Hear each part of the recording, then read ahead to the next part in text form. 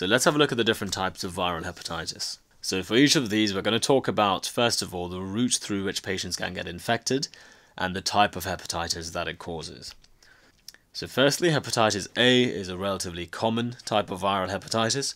It spreads through the fecal-oral route, and it tends to cause an acute hepatitis which in most people will resolve without too many issues. Hepatitis B, on the other hand, is blood-borne, and it can cause either acute or chronic hepatitis B. And the important thing to remember about hepatitis B is that this is the one that we tend to use serology to be able to interpret the status of a patient who may have been exposed to hepatitis B, or you want to know if they've been vaccinated in the past. Serology questions come up quite often, and they are quite mind-boggling unless you can understand exactly how hepatitis B biology works. Hep C is again blood-borne, and it tends to cause chronic infection. And the way that we test for hepatitis C is by detecting its RNA. Hepatitis D is again blood-borne, and the interesting thing about hepatitis D is that it can only infect humans in the presence of hepatitis B.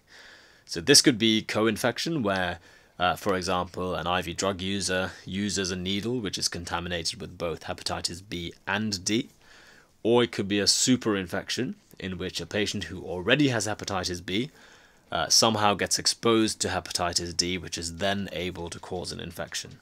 Hepatitis E, like hepatitis A, is fecal-oral, and the key points you need to know about that is that it tends to cause severe illness in pregnancy, and it tends to be acute as well. But the three main ones that we're mostly interested in are A, B, and C. So we're going to focus in on hepatitis B, mainly because that tends to constitute most of the questions that come up in exams. So here we have a representation of the hepatitis B virus, and there's a few components you can see inside. So you can see that there's some double-stranded DNA, there's an E antigen, there's a core antigen denoted by the C, and the red circles on the outside are the surface antigens.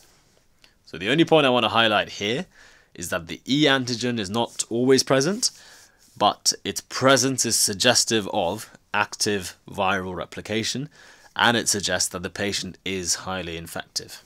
So then let's have a look at the response. So if someone gets infected by hepatitis B virus, there's a few different antibodies that are generated. So we generate surface antibodies, so usually written as HBsAg, and we also generate antibodies against the core antigens, so HBcAg.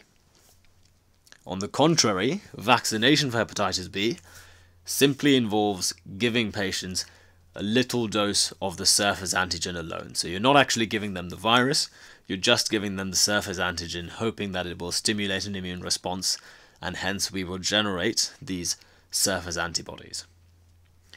So now that you know that, you'll be able to sort of understand how Hep B serology works. So let's start from the right-hand side of this table. So if someone has been vaccinated, they've only been exposed to surface antigen.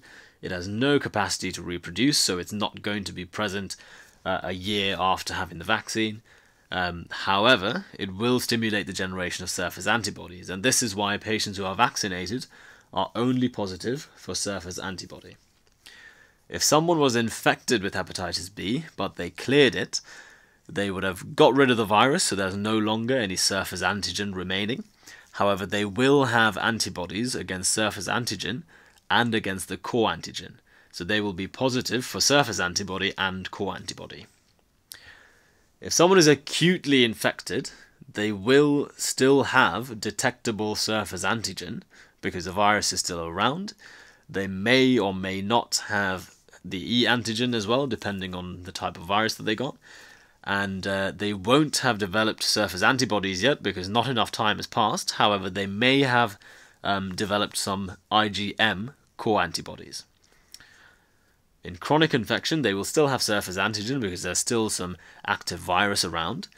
They will also have some surface antibody as well because there's been enough time for the body to mount an immune response. And the class of the core antibodies will have changed to be IgG because it's no longer in the acute phase.